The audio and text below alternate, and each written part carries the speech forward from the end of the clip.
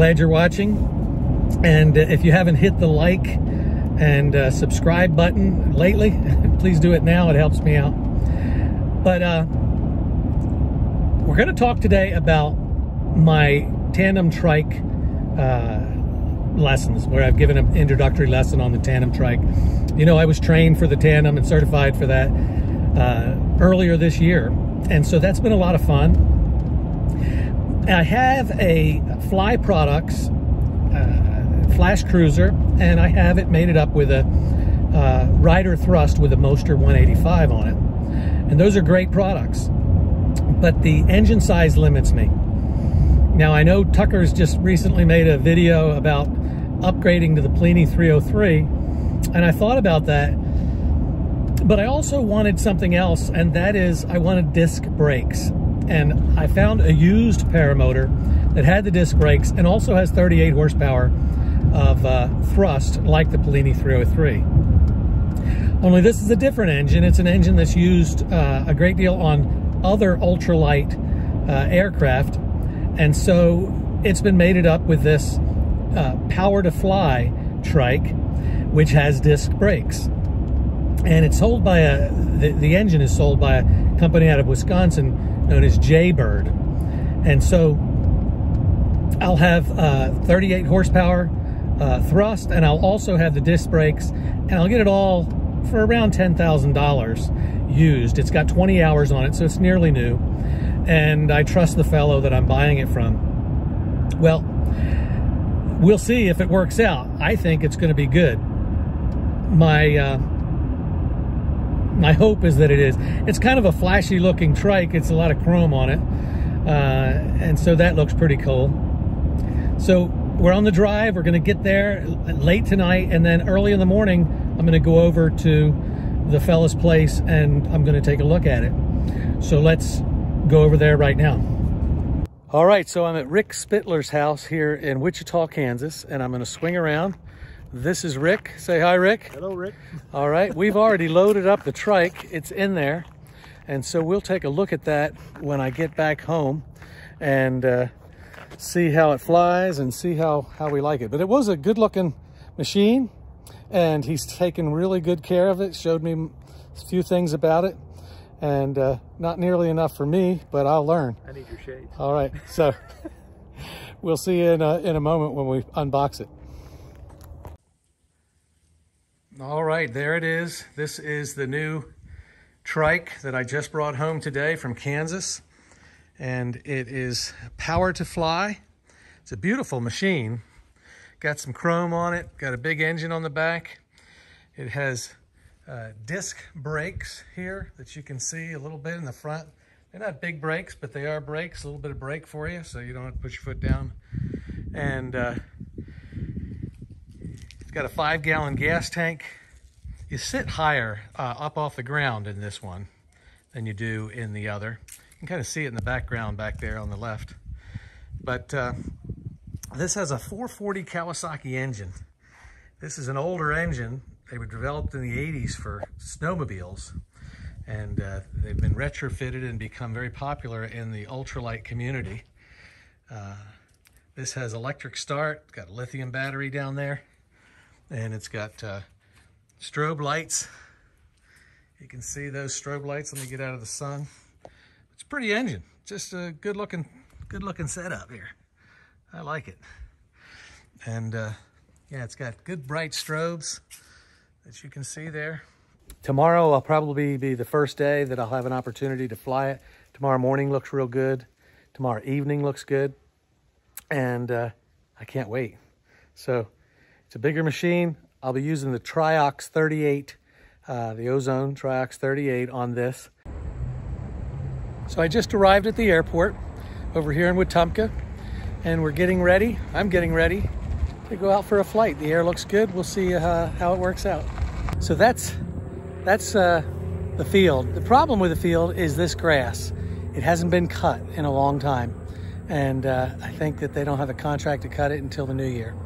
So we're going to power across that, and hopefully everything will be fine. I've done it before with a smaller engine. Should be easy with a bigger one, but it's no fun to drive through it.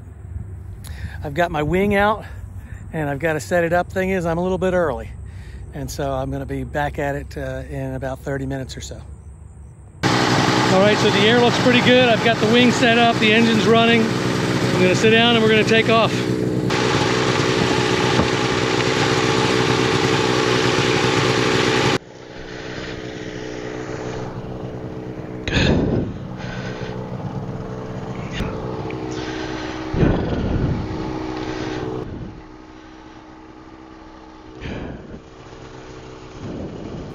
So I've set up this entire video to present on YouTube, and I've talked all along in these video clips, but at the moment I take off, I've got a lot on my mind and I didn't have the presence of mind to talk through it. So that grass was thick, but the engine was powerful and the wing is so large there was nothing going to keep us on the ground.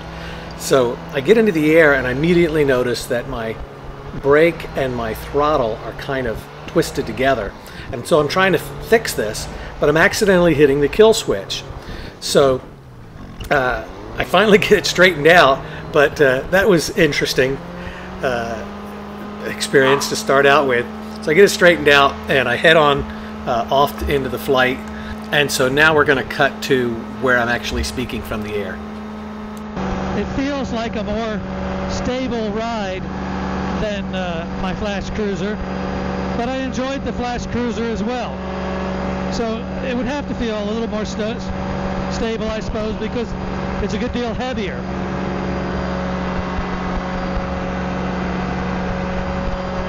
The engine definitely sounds quieter. Yeah, I definitely like this. I definitely like this. It took right up into the air. Of course, my Flash Cruiser did too, again, with my smaller wing when I was alone on it. This one I have to run the tandem Triox even when I'm riding alone because it's so much heavier. So now we just have to land the baby.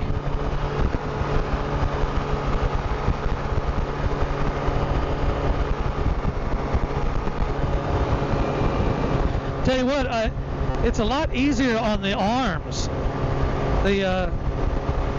And that could be because I'm not carrying anybody, but it seemed like it was a hard pull with the Flash Cruiser. It's the same wing. It's the same wing. But I'm kind of relaxing my arms here, and I'm not pulling at all. That's kind of nice. We can certainly see where the wind's coming from. The smoke is blowing straight in the same direction I'm going. I was thinking that road might be a place to land if I needed to, but it looks like it has wires on it. So I'm just kind of floating over this way to get on the other side of the airport. The wind is moving a lot quicker than I expected. I kind of almost expected dead air today, but I didn't get it. Montgomery straight ahead. Using the engine to turn myself, giving myself a little bit of gas and turning.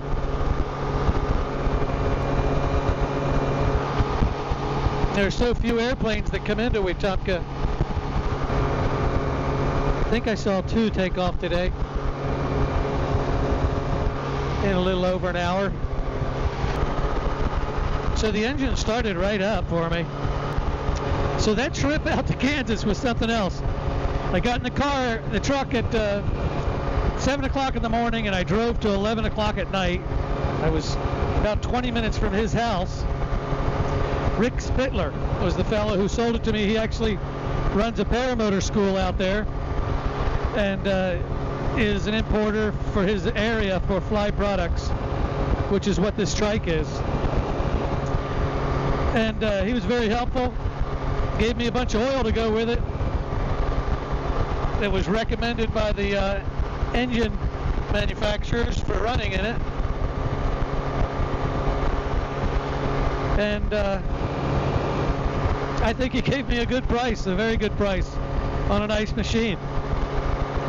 As long as it stays running, I'm going to be very happy.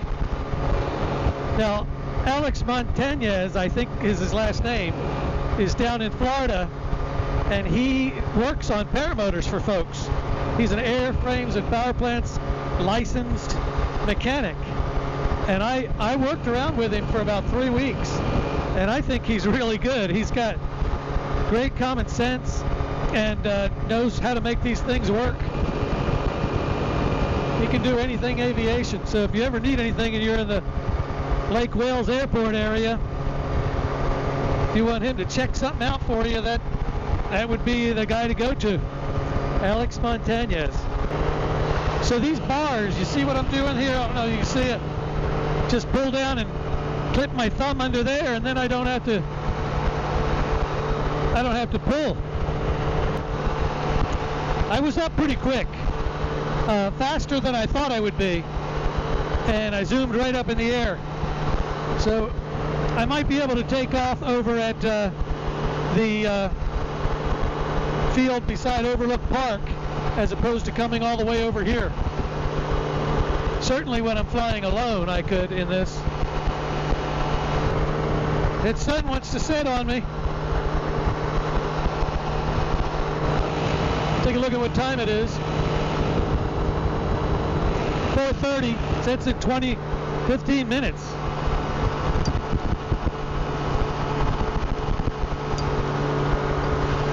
I might just swing around while I've got plenty of light and land and look over the engine after the first flight.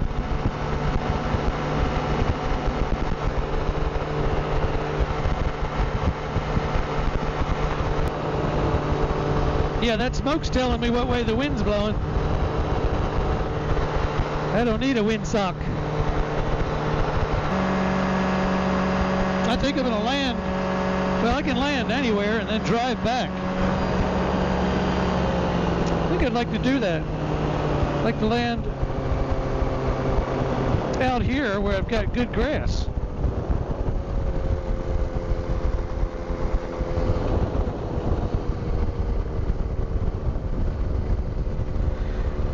Okay, engine is running at 2,100 RPMs, and I'm not giving it any gas. Part of that's because the air's running through those propellers. On the ground it was 1,900. Hoping this isn't very high grass out here.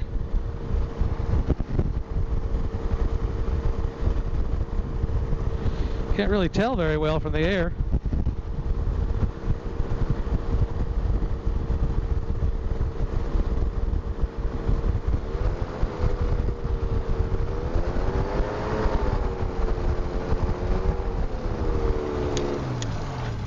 There we go. That was pretty simple. Which way is it going to go down? It's going to go down straight. Oh, that's bad. Okay, well, that was a great flight. It was an easy flight. It was an enjoyable flight.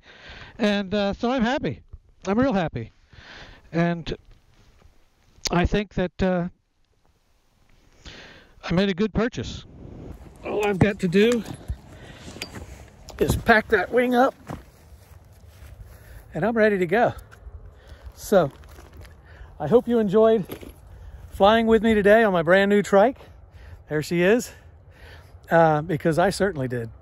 And all the best to you, and God bless. Bye-bye.